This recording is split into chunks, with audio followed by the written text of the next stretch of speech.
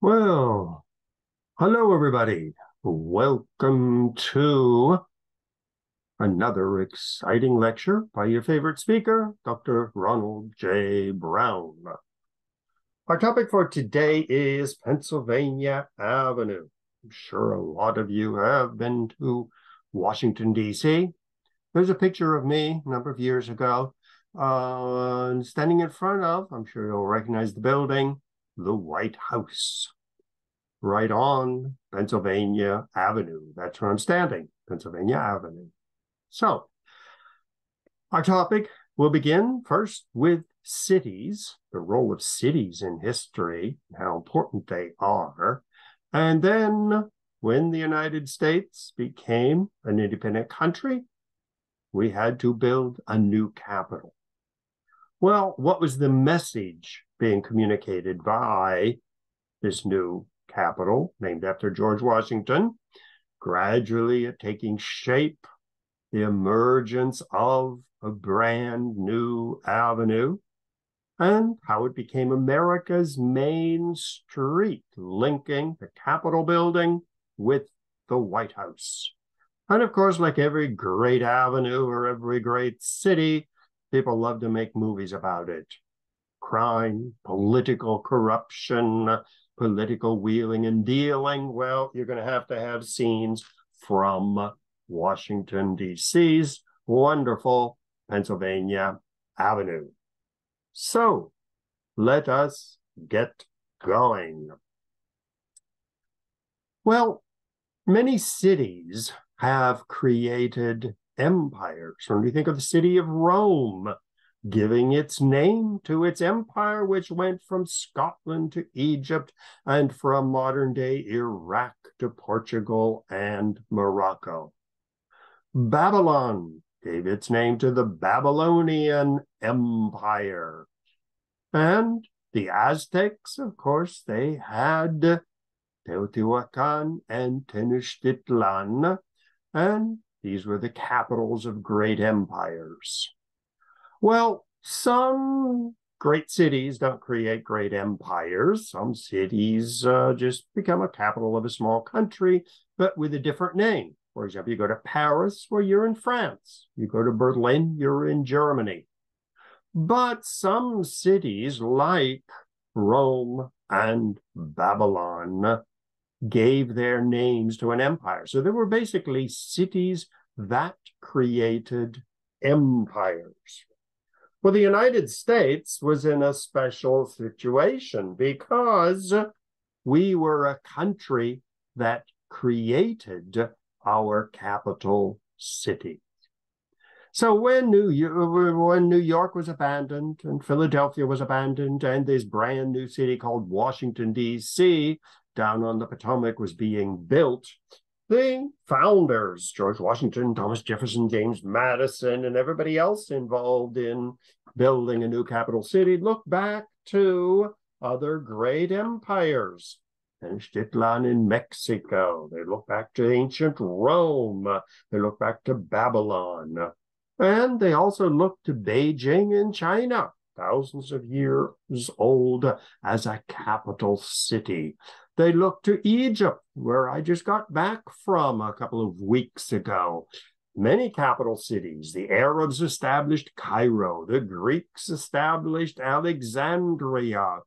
Various pharaohs built Luxor and Karnak, and Akhenaten built a brand new city of Amarna. So when the American founding fathers decided to build a city, they probably studied the history of other great cities, as well as the cities of their time: London, Paris, Rome, Moscow, Berlin, Vienna, the great city of Madrid. So capital cities are very important in history. Well, some cities not only found empires as Rome did, but they so marked human history that everybody wanted to cash in on Rome. Well, we had the ancient Rome in Italy of the Roman Empire. Well, when the Roman Empire fell, the Germans decided to build a new empire, and they called it the Holy Roman Empire, centered in Germany. Well, when Constantine the Great built his, what we call today, the Byzantine Empire, he built New Rome, which is today Istanbul. Under Constantine, it became known as Constantinople, the Second Rome. Well, along came the Tsars of Russia. And what's the name Tsar mean? It comes from Caesar of Rome. So he built his new capital city, St. Petersburg, and Russia believed that it was the Third Roman Empire. Well, when Kaiser Wilhelm II united Germany, he gave himself the name Kaiser, which is another form of Caesar. So capital cities are very important in history. And Rome being probably the queen of all capital cities. Well, capital cities have their architecture. For example, you have the Arc de Triomphe in Paris, the Triumphal Arch. Donald Trump views himself as a Roman emperor with his toga. Even George Washington's statue has him wearing a Roman toga. Below that, we see one of Saddam Hussein's triumphal arches, which he built to celebrate the greatness of his new Babylonian Empire. Well, Washington, D.C. cashed in on the fame of Rome as well, and it built its Capitol building in Roman and Greek architecture. So the model of Rome as a capital of an empire was very important for the early Americans. So the 13 colonies got united from New Hampshire down to Georgia, and they waged their war against England, and they won. Well, the problem was that the colonies were very different. Some were slaves, such as the colonies from Maryland down to Georgia. Others were free. Some were even in the process of abolishing slavery in the northern colonies. Some colonies were large, such as New York, Pennsylvania, Virginia. Others were small, little tiny Delaware, even Maryland, Connecticut, and Rhode Island. Even New Hampshire, which looks pretty big on the map, had a tiny population. Some of the colonies had big cities: Boston, Philadelphia, New York, Richmond. Others were mainly farming, such as Georgia, South Carolina. Even the bulk of Pennsylvania was a farming area. Some were north, some were south.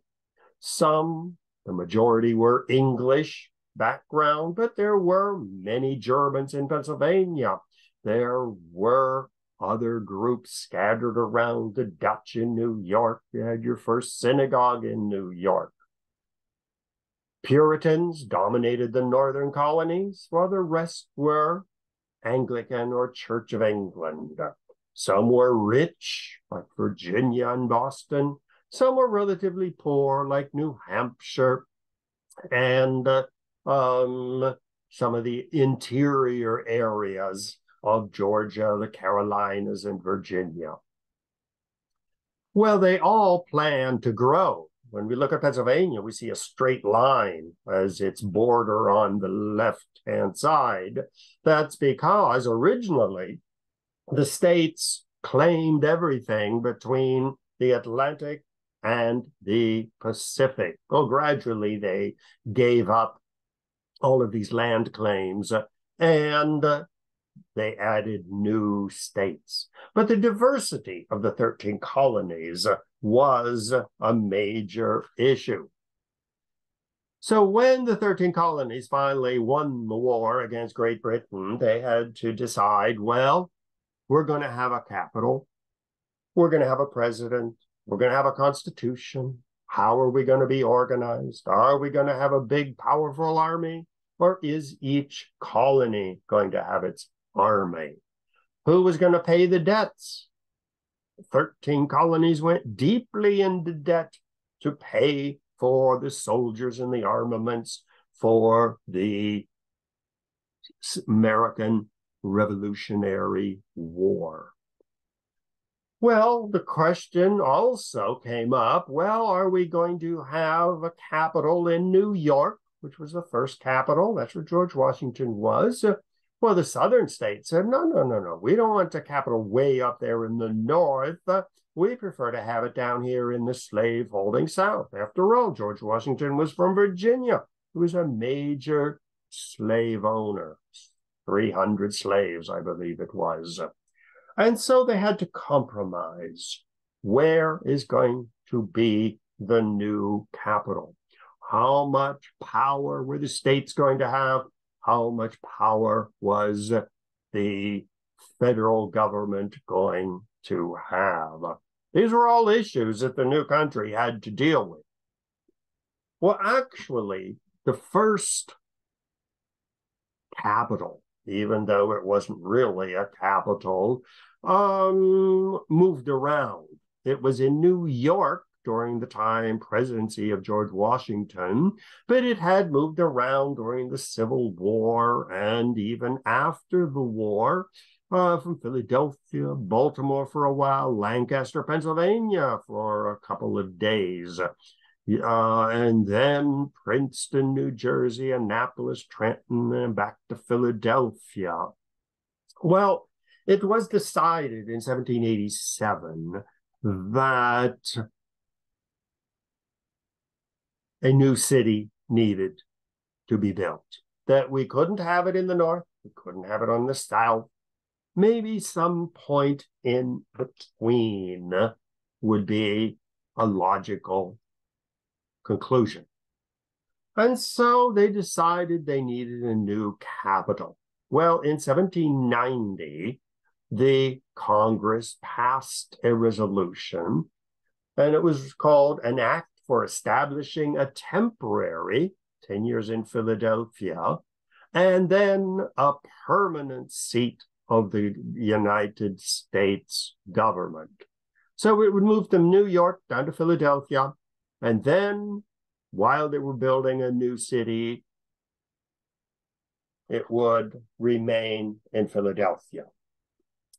Well, Pierre L'Enfant was hired by George Washington to design a new city. And here we see the map on it.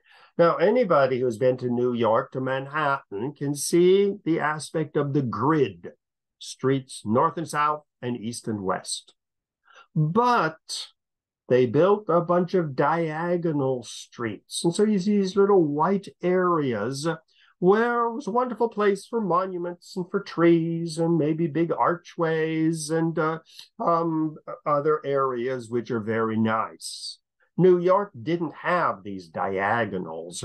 And so when you walk around Manhattan, it's north-south avenues and east-west and streets. But when you go to Paris, you see the influence of Paris on Pierre L'Enfant. It was a combination of the grid plan, north, south, east, and west, and lovely diagonals. This is what Pierre, who called himself Peter when he came to the United States, designed. This was on the map on the right. That was his design for the city. And you can see the grid plan is there and diagonals are there. There's going to be a beautiful city with trees and with parks and monuments and statues and obelisks and all kinds of interesting things. Well, every city, every capital city has a message. It's more than just a bunch of buildings. New York, for example, with a grid plan. It's not beautiful, but it's efficient. You number the streets and the avenues, so you always know where you're at. You jump into a taxi and you yell 5th Avenue and 95th Street, and you are off. You don't have to have funny names for streets. It is numbered. It's efficient. It's business. It's well organized. It's quick. Well, that's the message of New York City. Well, every other major city has its own message. When Peter the Great designed a brand new capital, which he called St. Petersburg, after himself and, of course, St. Peter, he had a message. When you look at the map on the left, you see Moscow, deep in the heart of Russia. Well, St. Petersburg is on the Baltic Sea. So from St. Petersburg, you could get in a boat and you could go to London or Germany or Sweden, or even sail across the ocean to China or America. So his new capital was going to be a window on the West. It was going to be an imitation of Paris or London. And as you can see, the picture of one of the big cathedrals in St. Petersburg, there's nothing Russian about it. It is a Greek temple entrance with a Roman dome on top. That's the type of cathedral that could be in Rome or Spain or London or even New York. So the message of St. Petersburg was, we're no longer a bunch of barbarians running through the forests of Russia, but we are a modern European country. Well, new capitals are being built all the time, and they all have a message. Abuja on the left, the brand new, ultra-modern capital of Nigeria, surging into the future. And its location is important, because if you look at the map in the middle, you see the northern half of Nigeria is Muslim. The southern half is Christian. Well, right in the middle of the country, right on the border, is Abuja. So it's going to be future looking, not looking back to its past, not looking to religion, either Muslim or Christian, but a brand new city where everyone could be welcome. Brazil, on the right, you see the capital, Brasilia. Move away from Rio on the Atlantic Ocean and move into the interior. Brand new future. And below that, Kazakhstan, the new capital of Kazakhstan, Astana, ultra-modern, looking into the future, where its Russian population in the north and its Muslim population in the south could work together to create a brand new civilization. Well, that's how Washington took place, with a message.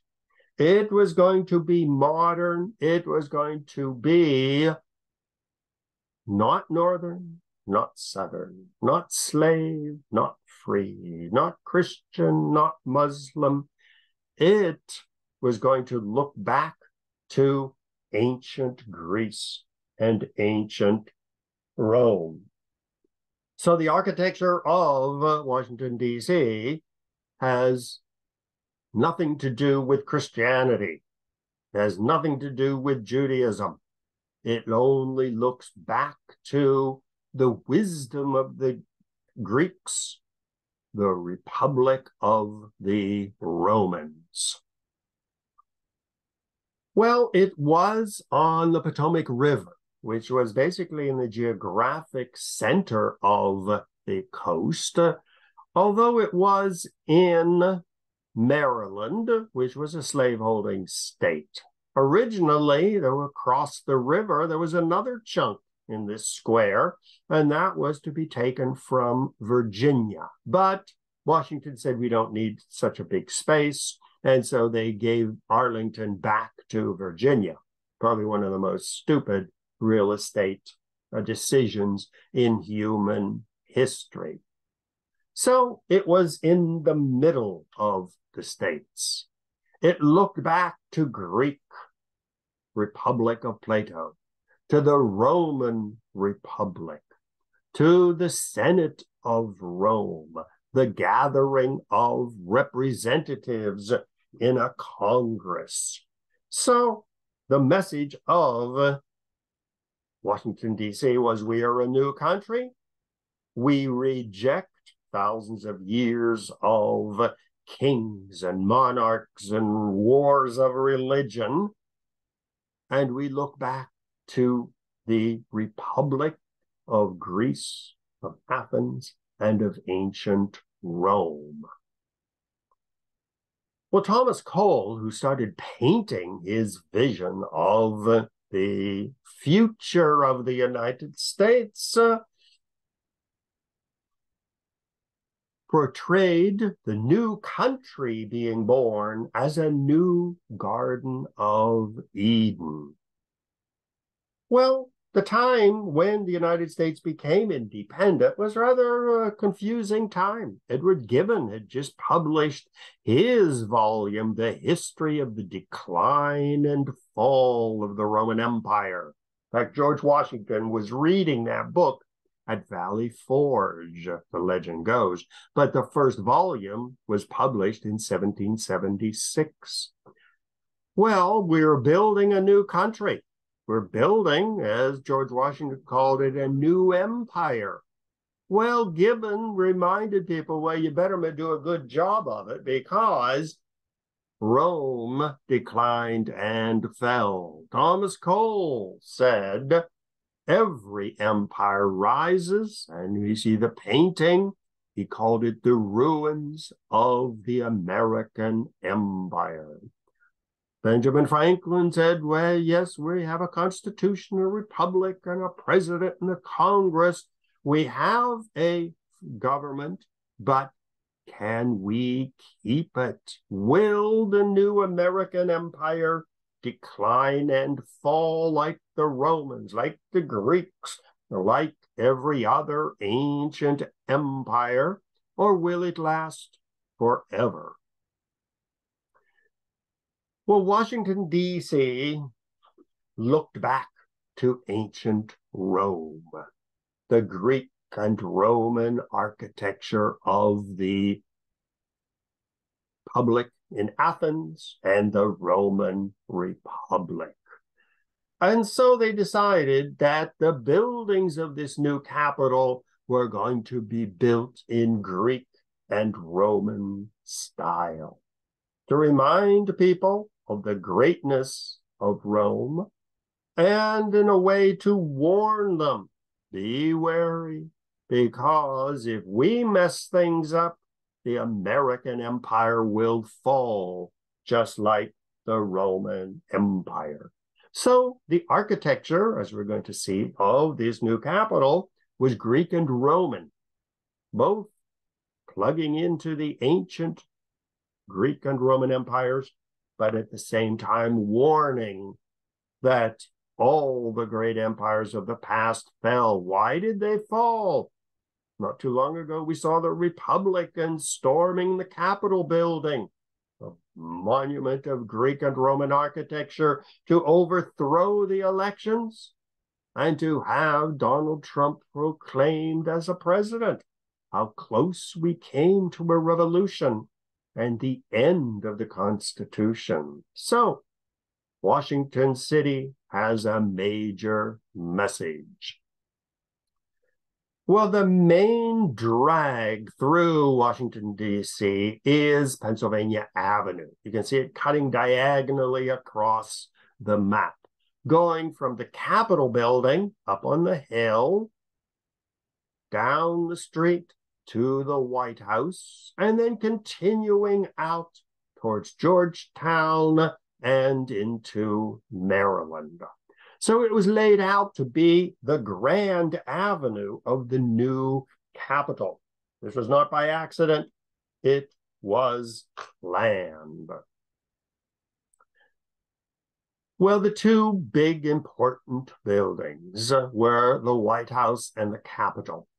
The Capitol was begun already in 1793. And on the left, we see the way it looked in 1855. The one wing was growing, the other wing was still small. The dome was a temporary wooden structure. Well, the dome started taking shape during the Civil War. This is a major decision by President Abraham Lincoln.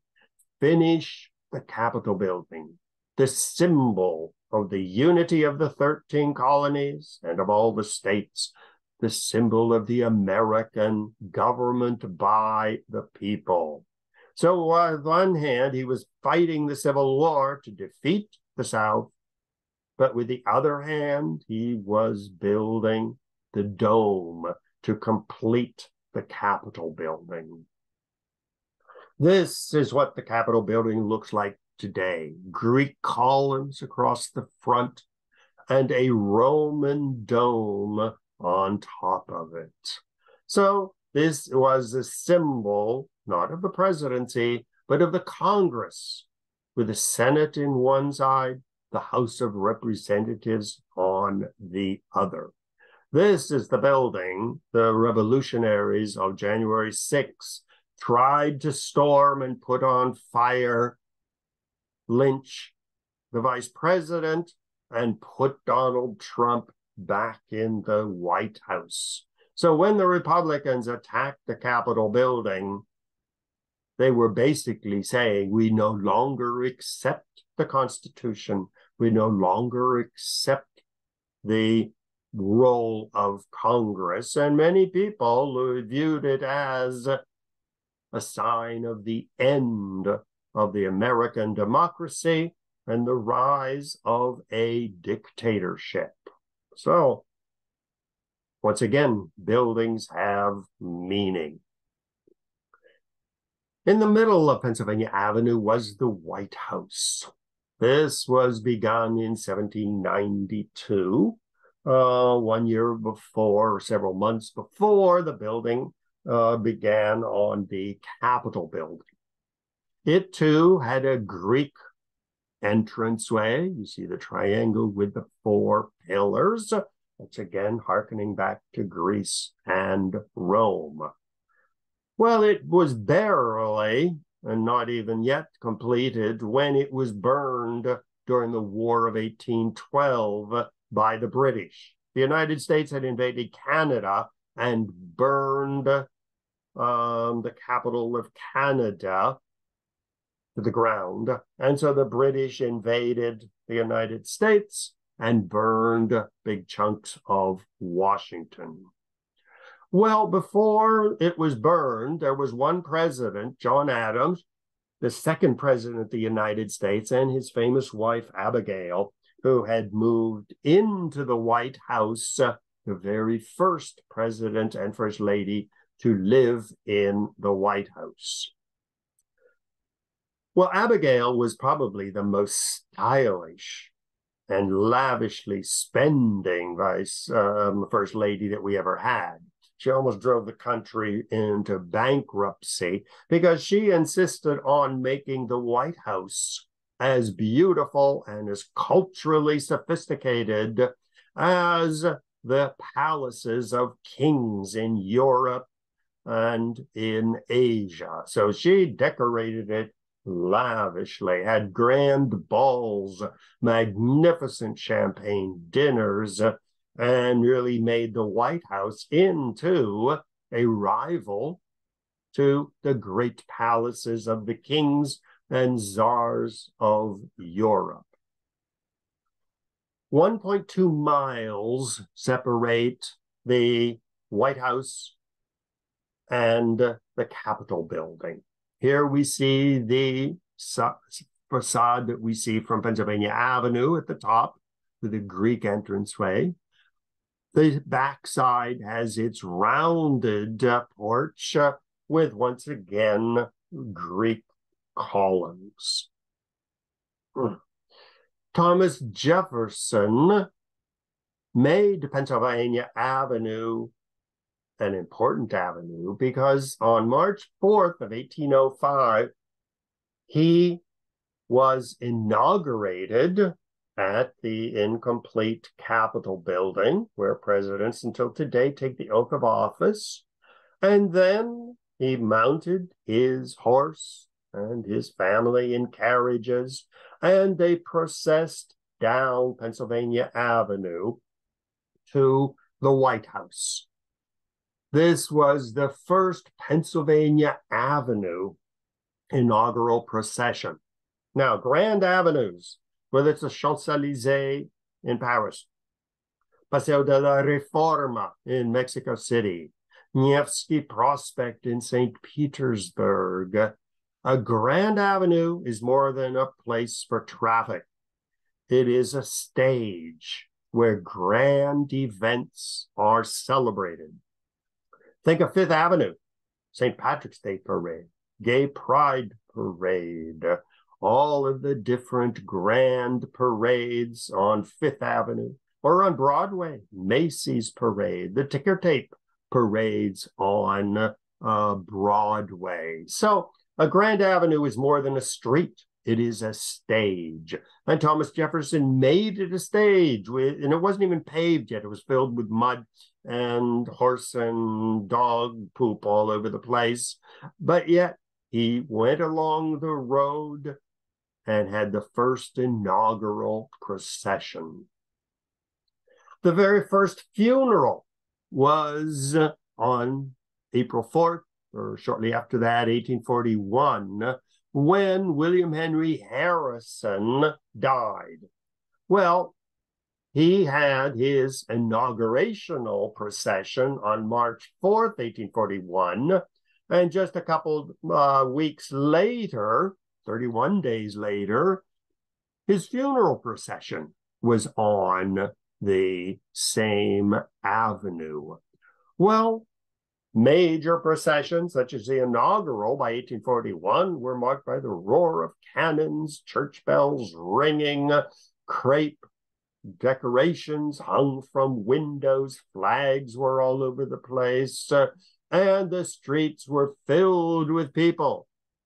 First time cheering as he went from the Capitol to the White House, and then his funeral going the other direction to the Capitol building, where he would lay in state. So funerals became a major feature of Pennsylvania Avenue.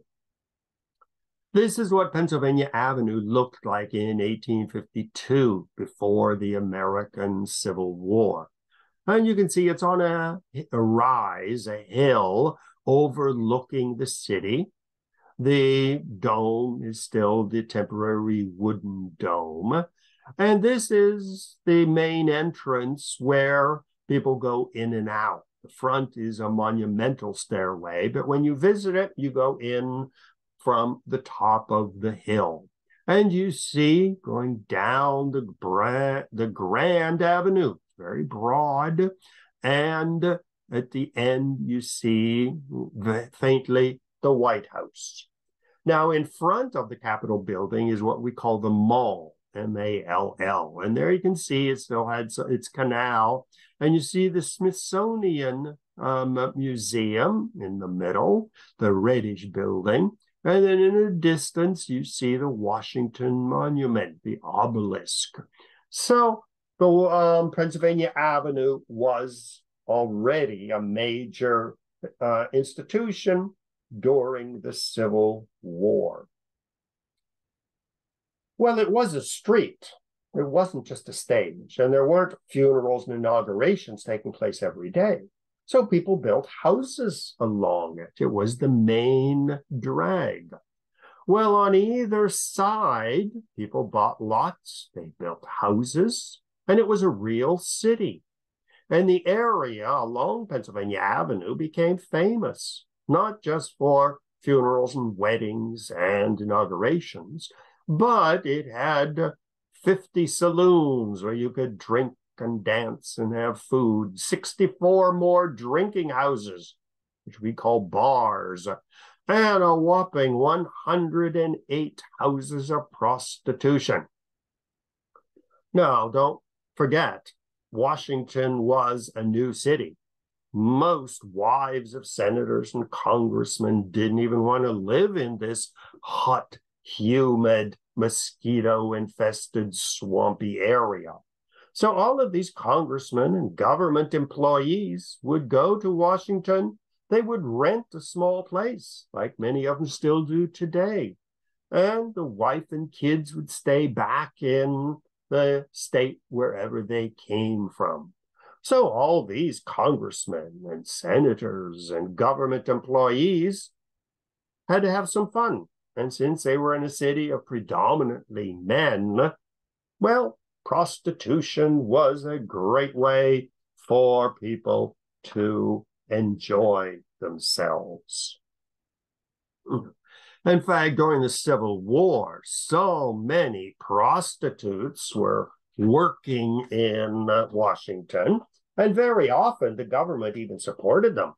Because if you have a bunch of frustrated soldiers, they're going to get into fights and they're going to drink and get drunk and play cards. So they may as well go out and have a good time with a prostitute and then go home and fall asleep and be in good shape to march off to war the next day.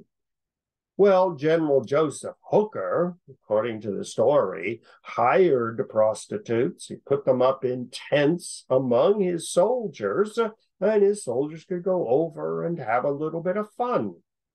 Well, it was General Hooker, which is where we get the word hooker today, named after wonderful Joseph Hooker of the Army of the Potomac.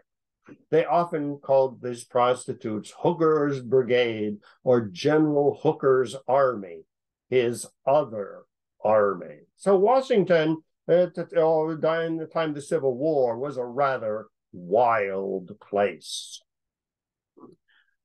Well, it was not just General Hooker who catered to the prostitutes, but here in New York, the soldiers from all over New England would come to New York. They would do their military training, get prepared to march off to war. And so there was wonderful Madame Restel, who provided prostitutes for all of these frustrated soldiers.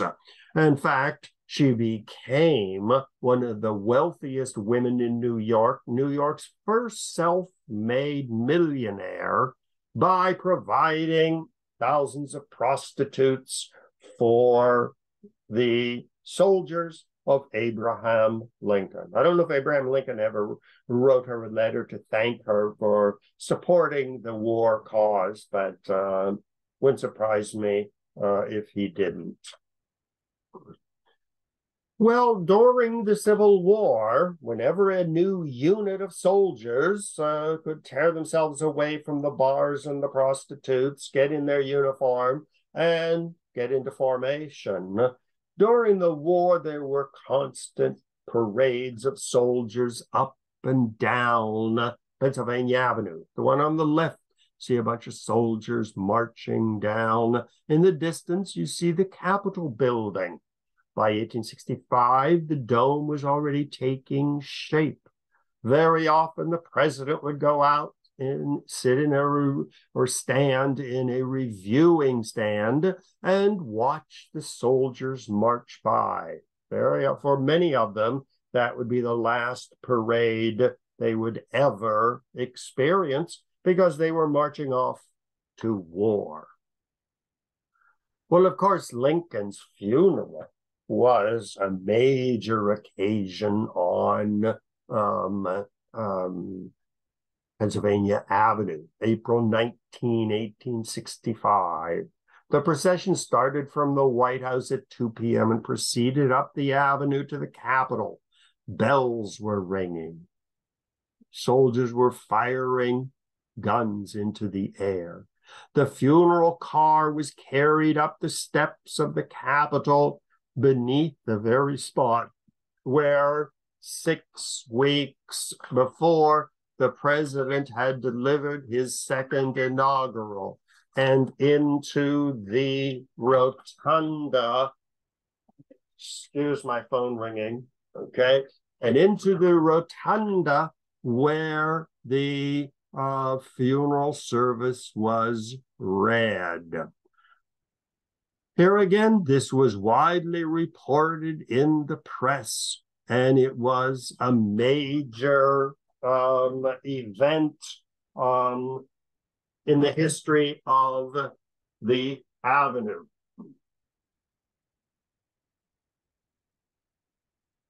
So Pennsylvania Avenue was living up to its reputation as not just a street, but an avenue, a grand stage for grand events. Well, Abraham Lincoln was not too happy that Pennsylvania Avenue had become a center of bars and prostitutes and dogs, and people kept cows and pigs and chickens in their backyard back in those days. And so he hired a man named Mr. Downing to clean up the area. And so Downing started demolishing a lot of the older rundown wooden houses and expelling the prostitutes to at least a couple blocks away from the avenue, and to make Pennsylvania Avenue into a grand avenue that would be a pride for the country. Well, his plan was inspired by the grand avenues of Europe once again. On the left, you see the Mall, which is the Grand Avenue of London, going from Buckingham Palace with statues, paved red, the only street in England which is allowed to be paved in royal red, and going down to the Admiralty Arches in the middle of London. There's a picture of me standing in front of Buckingham Palace a while back when I was there. Well, actually, I was there, and then shortly when I came back to New York, Queen Elizabeth II died, and her funeral procession went down the Mall. We call it a mall in Britain, it's called a mall.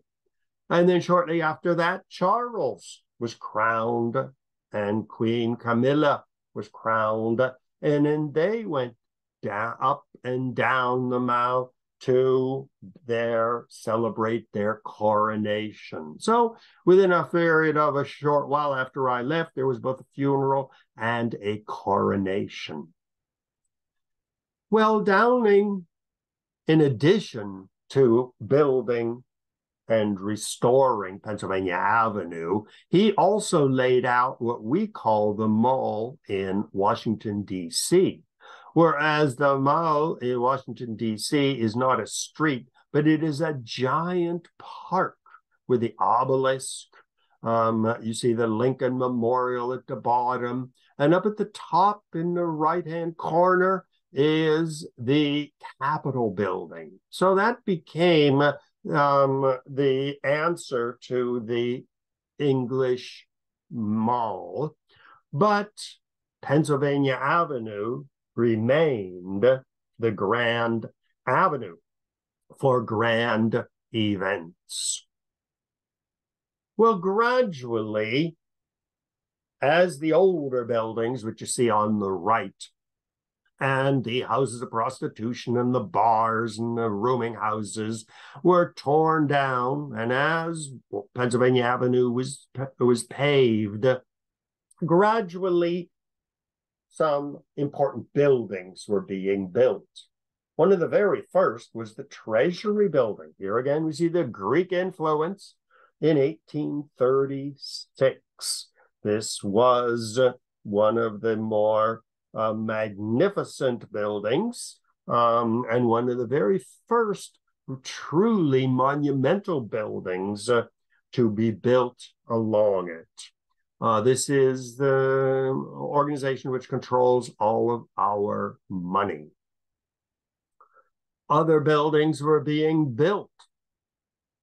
Well, of course, if you're going to have a main avenue, you're going to have beautiful buildings. Well, the Renwick Gallery of the Smithsonian Art Museum was built at 1661 Pennsylvania Avenue. That's the building on the left, in 1858. And here again, it was rather Victorian architecture, and it was not very welcomed. Even the Smithsonian Museum, which you see in the middle at the bottom, which is on the Mall, 1847, was not Greek and Roman architecture. Everybody agreed that Washington should have Greek and Roman architecture, no Victorian buildings, no Gothic buildings such as St. Patrick's Cathedral. Washington was going to be linked not to the Christian Bible, not to the Jewish Bible or the Quran or the Buddhist Bible, but it's going to be linked to ancient Greece and Rome. Well, it was Ulysses S. Grant who in 1876 made major improvements. It was permanently paved with asphalt. Asphalt came from South American island of Trinidad. It was a type of petroleum that when it was exposed, it would harden. And so Pennsylvania Avenue became paved. It was starting to get beautiful buildings, and it was extended deep into Maryland, one long continuous avenue. In fact, they claimed that Pennsylvania Avenue was 35 miles long. Now, it is claimed that Broadway in New York goes the whole length of Manhattan, jumps over the Harlem River, and then up through the Bronx. Some people even claim that Broadway goes the whole way to Albany, which would probably make it much longer than Pennsylvania Avenue. But for most people, Broadway is in Manhattan, and Pennsylvania Avenue is basically the famous stretch from the Capitol to the White House. Another famous building is the old post office, Victorian architecture or Romanesque architecture. But inside it has a magnificent open courtyard, which you can see in the picture on the left. This was built in the late 1890s, and that was the building that Donald Trump managed as his Trump Hotel, which was very controversial. He'd overcharge all these foreign diplomats and made a fortune off of that hotel. But it is no longer a Trump Hotel. He had to get rid of it, and it's now being turned into offices or something. The Great Macmillan Plan of 1901 laid out a monumental center for Washington. It's in the form of a cross. You see the Capitol building on the right going down to the Lincoln Memorial, with the Mall going through. And then from the front door of the White House, going down to the Potomac River, made the other wing. And they were all connected by a diamond-type shaped collection of streets, but yet Pennsylvania Avenue remained 4 times as wide as every other avenue. And this was to really transform Washington into a major world quality capital. The district building, which governs the District of Columbia, it's not a state, was built in 1908. Many people in Washington have demanded that the District of Columbia become a state, but this would have to be approved by Congress. And so home rule for the District of Columbia probably isn't going to happen anytime soon. 1924, the monumental Warner Theater, with its glorious interior, was opened, showed shows as well as movies, vaudeville. A big protest was held in 1894 when Cox's Army of the Unemployed marched during the economic panic of 1893. So in addition to buildings, Pennsylvania Avenue became a center for protests. The great 1894 protest. Next came the great Ku Klux Klan March of 1925.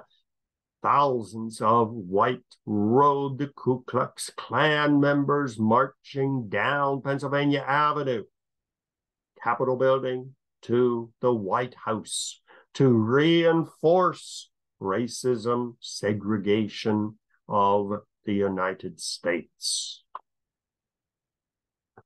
Well, gradually, during the 1960s and before, Washington, D.C. started declining.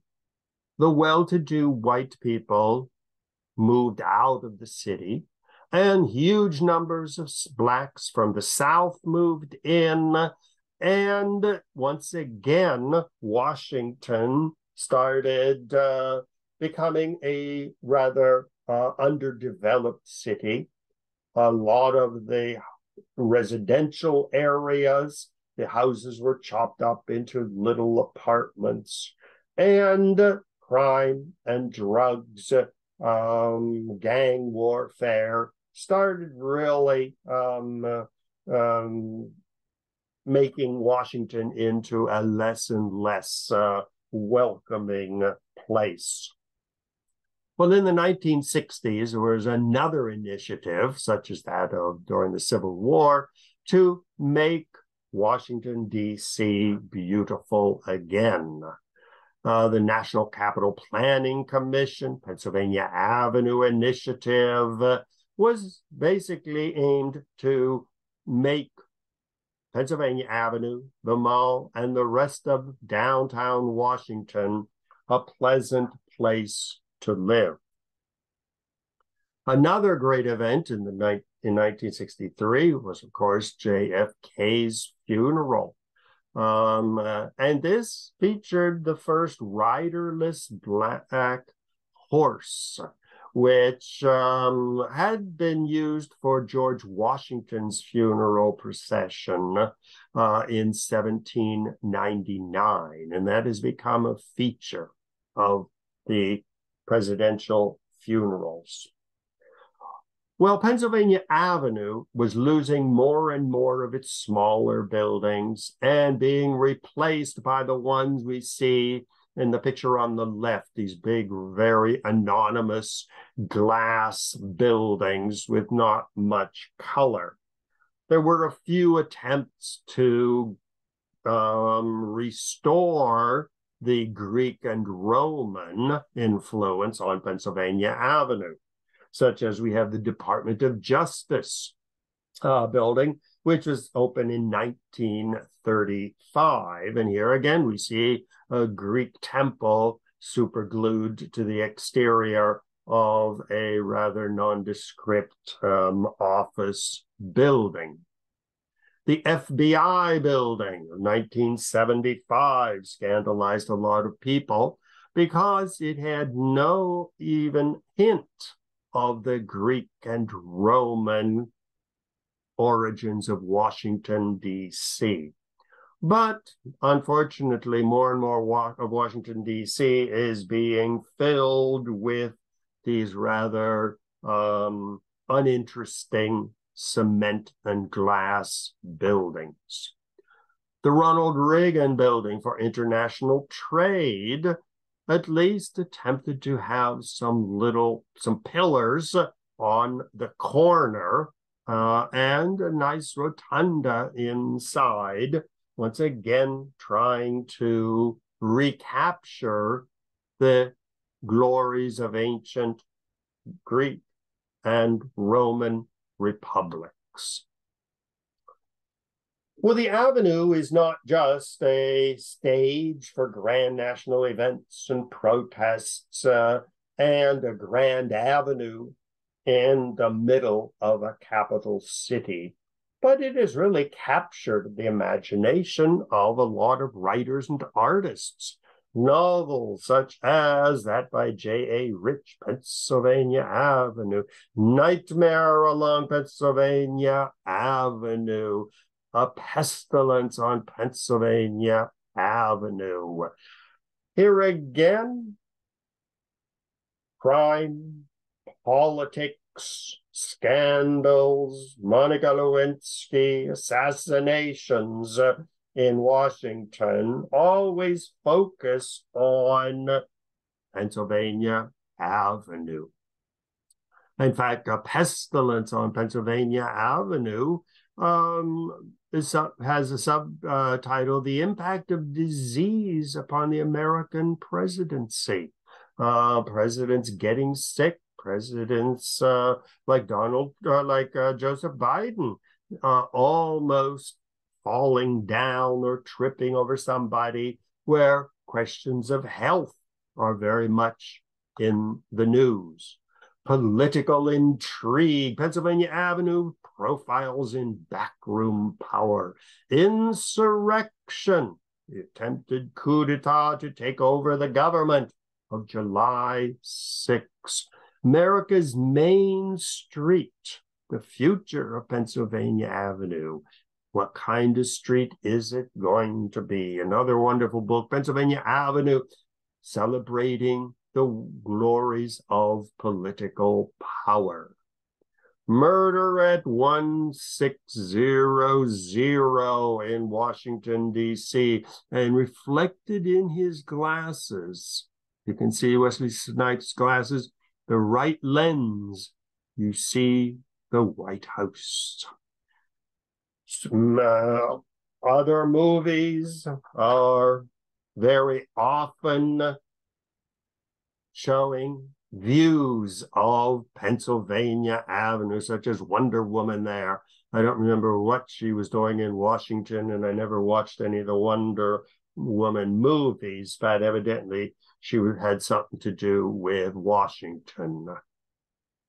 The Angel of Pennsylvania Avenue, Central Casting, Pennsylvania Avenue, film industry in Washington, D.C.